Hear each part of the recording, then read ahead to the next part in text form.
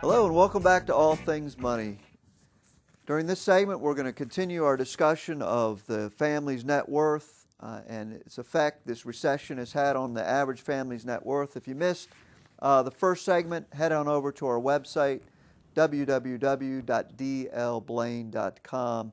And during the first segment, we talked a little bit about the shrinking applicants for law school, MBA school, those type of things, and changing nature of the job market, how we see an increase in science and math majors, and kind of tied that all into if you're looking for college for your kids and paying for it and borrowing money, make sure that you're staying up with what's going on in the job market, because a lot of the jobs that were there in the 2000s or maybe when you went to college are not there, and you don't want to pay $100,000 for a humanities degree or something of that nature. And in this particular article that was in the Wall Street Journal, the law school, the jobs for lawyers, for one reason or another, is actually declining. Anyway, so then now we're talking about how the average family's wealth in America has declined to the level of the early 90s, a lot of it lost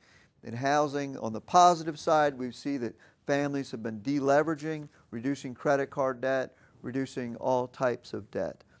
One thing that has gone up, ties into our first story, is the share of families with education-related debt rose 19.2% from 15.2% in 2007. So we see that education loans are making up a larger portion of the family's obligations than to buy automobiles for the first time in history. Now, that's not necessarily a bad thing. We don't want people, financing $50,000, $60,000, cars.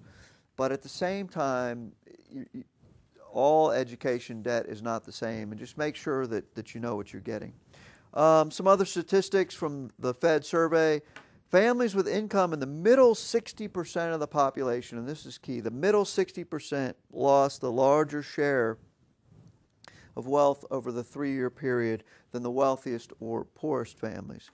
And one of the basic reasons is because a lot of their wealth is disproportionately tied up in their homes. Now, I'm not saying you should go out and borrow 120%, of the value of your home or anything like that, but what I'm saying is for you to at least consider that paying off your home is not the only strategy. And if all your net worth is tied up in your home, that's a very bad idea. That a home is a place to live, it's not an investment. And if you're working your whole life, to pay off your home, and you get it paid off, and then you have no other sources of income or you have no other money, that's not necessarily a good thing. And there's nothing wrong with renting either. Anyway, we'll save some of that for another show, but suffice to say that having all your net worth tied up in the housing is not a good idea.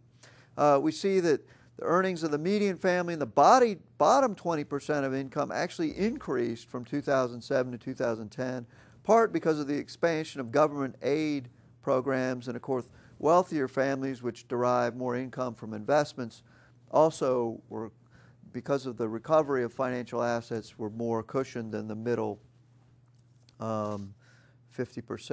The data does indicate, though, that the recession reduced the income inequality in the United States, at least, maybe temporarily, maybe permanently, I don't know, but it did reduce the income inequality.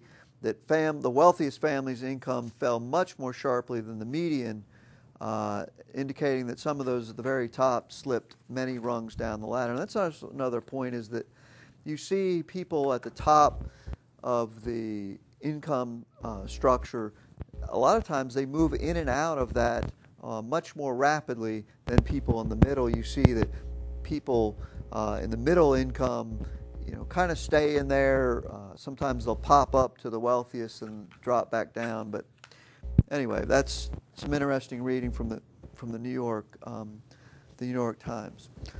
All right, last week we started a little series. We were talking about how the economy works, trying to give a basic understanding to people of how the economy works and what causes recessions and depressions and different things like that. And so we started talking about how the economy is really the sum of all transactions of a buyer's giving either money in the form of dollars or credit, either a loan or credit card or something, to a seller for a good or service or financial asset.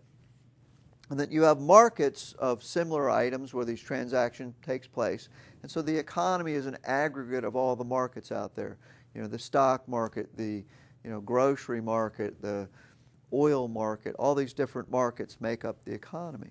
And so the total dollars or credit spent and the total quantity sold is really all the knowledge that you need to know about the economy, and that the price is equal to the total dollars spent divided by the total quantity. Now, measuring those is very difficult, but the reality is the economy is very simple when you think about that. It's the total money or credit spent and the total quantity of goods and services sold.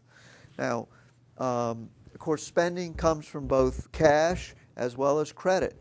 Any part of someone agreeing to pay money in the future is credit. And so the thing about credit is it can be created out of thin air, is that if your neighbor wants to buy your lawnmower from you and say, yeah, that's fine, you can pay me in a year, you as an individual have just created credit. You're not a bank, you're not the Federal Reserve, you're not the government, but you have just created credit. And so that person paid you with credit for that lawnmower. We're coming up on a second break. When we come back, we'll continue with this discussion on the economy in simplified terms.